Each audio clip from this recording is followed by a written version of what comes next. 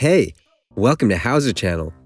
In today's tutorial, we will teach you how to add a calculator in Microsoft Word. Open Microsoft Word or the Word document that you need.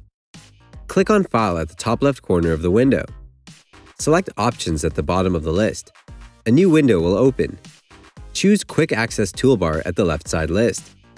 Set Choose Commands from to All Commands. Scroll down the left side list and look for the Calculate option. Click on it and then click on Add button. Click OK. Let's see how it works. Type the values you want to calculate. For example, 100 minus 50. Select it and click on the Calculate button at the Quick Access toolbar. You will see the result at the bottom bar of the window. You can also type more complicated equations using breaks and different mathematical actions. Select the equation you want to calculate.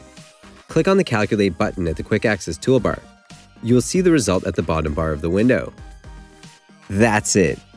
Thanks for watching the video. Please like it and let us know if you used any of our tips and tricks. Subscribe to our channel. We upload new tutorials every day. See ya!